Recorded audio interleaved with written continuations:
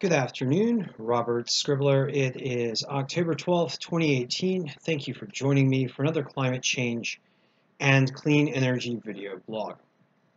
Now, for this segment, I am going to shift over to the other side of the Atlantic Ocean, where today in Europe it is very hot for this time of year. In fact, in France today, new records were set as temperatures rose to as high as 30 degrees Celsius in some places, which is the mid-80s in Fahrenheit reading.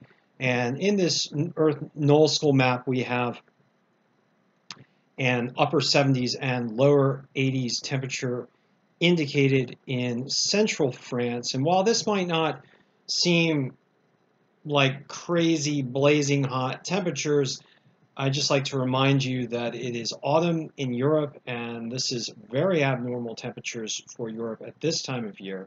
Looking much further to the south, we find similar temperatures in the northern Sahara Desert.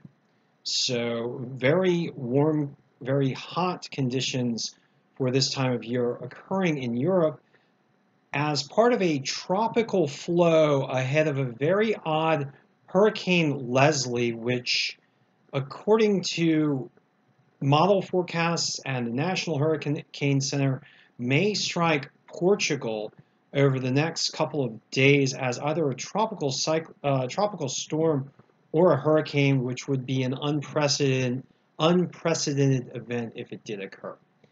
Going back to temperatures, I'd just like to note that temperatures in these parts of Europe at this time are in the range of 5 to 14 degrees Celsius above normal for this time of year.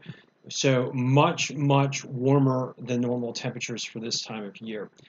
As noted through the statement from Kees van der Loon, in France today, never before this warm, this late in the season, over 30 degrees Celsius in Mont-Luchon in the center of the country. So mid-80s degree Fahrenheit, 30 degrees Celsius readings in France, never before seen. Heat records that are preceding the westward movement of Hurricane Leslie. Now, Leslie has been a bit of an odd storm for many reasons, one of which due to the fact that the storm itself has lingered for now a number of weeks. This is just a storm that just won't go away and is now moving through an area of ocean where we typically do not see tropical cyclones to the east of Spain and the east of the entrance of the Mediterranean Sea in the region of the Straits of Gibraltar. The storm is moving off toward the west and is expected to maintain hurricane status according to the National Hurricane Center through the evening time tomorrow, and could strike the coast or brush the coast of Portugal as a tropical storm and run through southern France as either a tropical storm or as a tropical depression. In the satellite imagery, we can see a very clear picture of Leslie off to the east of Portugal and to the south of some of the islands in the eastern Atlantic, getting picked up by a trough and moved rather rapidly toward the east as it approaches Portugal and Spain. Looking at climatology, I'd just like to note that these tracks that we see in this region of the world, the gray tracks indicate extratropical storms or tropical depressions. And for this region of the world, that's pretty much all we've had. If Leslie were to strike Portugal and Spain as a tropical storm or as a hurricane, it would be a major, a historic event.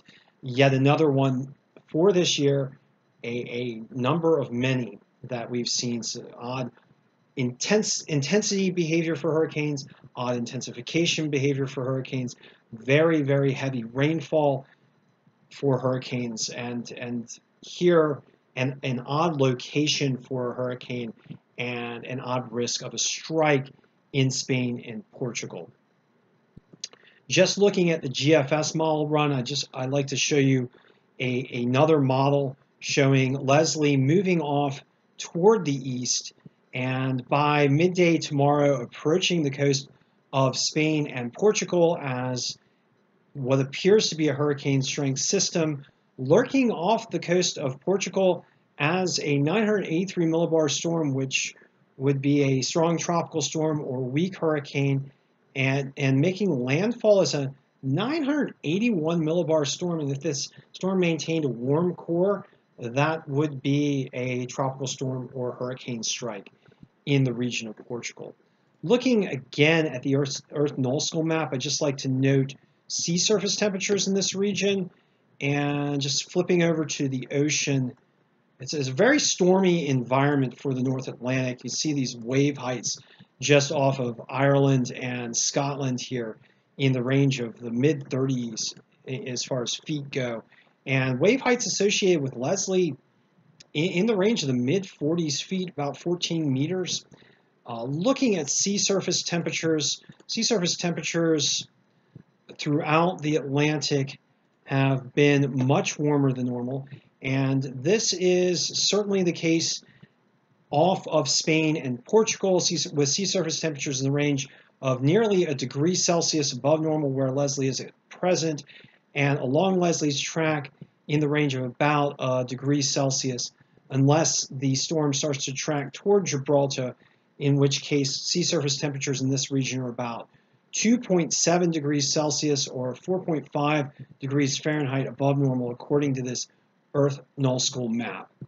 Switching over to just direct sea surface temperatures, these are sea surface temperatures in the range of 23.7 degrees Celsius or mid-70 degrees Fahrenheit to the south of Spain and Portugal, certainly enough to support a tropical cyclone. So warmer than normal sea surface temperatures helping to contribute to Leslie's odd path toward Portugal, its ability to maintain tropical storm and even potentially hurricane intensity as it approaches Spain and Portugal, which would be yet another odd event in which we see the fingerprints of human-forced climate change due to fossil fuel burning primarily affecting weather events around the world in 2018.